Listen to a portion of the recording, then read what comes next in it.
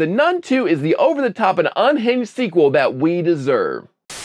Hey everyone, my name is Gavin and I love a horror. The Nun Chapter 2 is finally here to continue the long-running Conjuring Universe series, and while most people, including myself, probably had very low expectations going into The Nun Chapter 2 considering how disastrous 2018's The Nun was, I can safely say that our prayers were answered, and The Nun Chapter 2 is a worthy entry into the Conjuring series. Let's get into it. Before we get started, be sure to hit that like button and subscribe to the channel if you haven't done so already. About to cross the threshold of 4,000 subscribers, which is crazy to me. So thank you so much for all the support. Let's hit 4K, baby. Let's go. Also, mild spoilers for The Nun 2, nothing too extreme, but there will be some spoilers throughout the review. The Nun Chapter 2 picks up 4 years after the events of the first film, with the demon Valak now fully possessing poor Frenchie Maurice. I guess Sister Irene Tajiri misting the blood of Christ into Valak's face wasn't enough to stop the demon in the first Nun. Possessed Maurice is going around doing all the Valak things, like setting a priest on fire and doing all the jump scares, you know, the huge. A returning Sister Irene is currently stationed in Italy, but is quickly set hot on the heels of the demon Valak because the priests are like, hey, you're like the only person left alive who dealt with this, so we're gonna need you to go deal with that again. Okay, thanks, bye. Peace be with you. You also have the new character of Sister Deborah, who exists to be the character that like questions the faith, if it's all worth it, why is she even becoming a nun in the first place? And I mean, it's kind of cliche, but I think she does a good job. It's cool to have Sister Irene travel with a quick-witted companion and to bring some much-needed humor to the Nun series. Meanwhile, when not being possessed, Maurice acts as a caretaker at an all-girls boarding school who is he's very nice, he's very kind, he befriends a bullied girl and flirts with her very single mom. Nice. I like the location of the boarding school, and I really like Maurice having a relationship outside of just knowing Sister Irene, because it made you really feel for the character, because he is a very nice guy, but he's also possessed by a demon, so you know that even though he's nice to this little girl Sophie, and he's flirting with her mom, hot, you still know things are gonna go south because he is still possessed by a demon. The quick and dirty of the plot, though, is that everybody needs to get together to stop the demon Valak from obtaining a very special artifact that will make them powerful and unstoppable. Not the most original plot, but still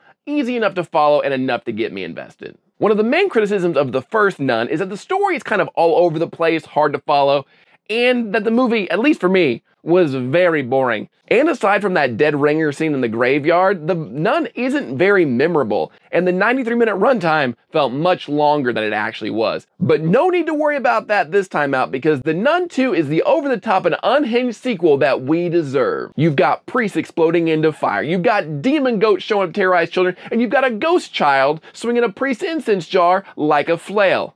That kid kicks ass for the Lord. They definitely learned from the mistakes of the first Nun and said, let's make a movie that's fun, spooky, and most of all, very Catholic. Side note, any movie that hires actors to play nuns to promote a movie at a horror convention like this earns my respect.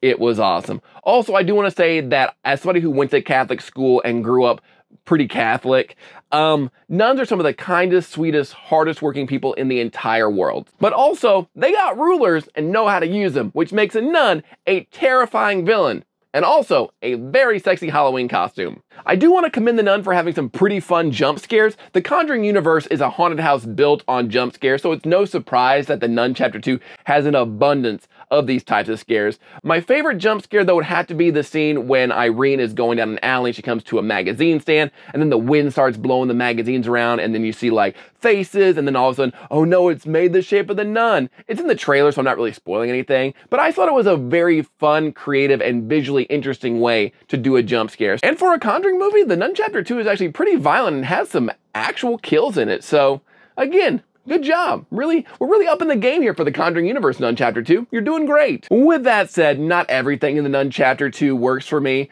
The idea of Sister Irene's mother's backstory and Sister Irene being like the last of her bloodline or whatever, that trope, didn't really do anything for me and was kind of a little confusing at times. Like, well, so wait, what's going on? Because they mentioned like one character early in the movie and then it becomes relevant later. It's not a twist or anything. It's kind of like, oh, I kind of saw where this was going the whole time. So again, not the most creative way to do it.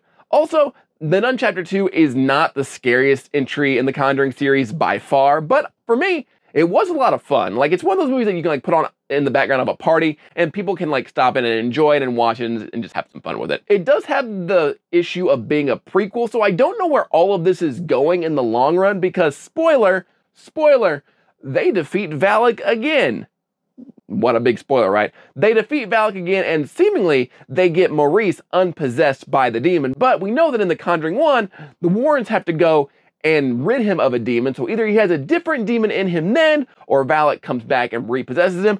I just don't know where we're going with this because we already know where it's going. Even if we defeat Valak in this one, we know Valak shows up in The Conjuring 2, so what are we doing? Also, I love there's a mid-credit scene featuring Patrick Wilson and Vera Farmiga that is just them as the Warrens answering a phone and saying like, hello, father. Yes, we'll get right on it. And I can't tell what they're teasing anymore. Is it something new? Are they referencing the first Conjuring movie? Or are we tying it back to that? Are they setting up the fourth Conjuring movie? What are they referring to when they answer the phone? I can't tell. All I know is Patrick Wilson and Vera Farmiga got paid a crap ton of money to answer a phone. Hello, father? Yes, I would like to make $500,000 for this scene. But overall, I found myself having an absolutely wonderful time watching The Nun Chapter 2, and while it's not going to be anybody's favorite movie in the Conjuring universe, it still is a big step up from the first outing of The Nun. So go out, see this, have a good time. If you didn't like the first Nun, I think you'll really enjoy this one because it does correct a lot of the issues with that first movie. You'll have a fun time is what I'm saying. You'll have fun with The Nun. Overall, I give The Nun Chapter 2 a solid 3.5 out of 5. But what did you think? Are you a fan of the Conjuring universe or do you just not get it? Is it not for you?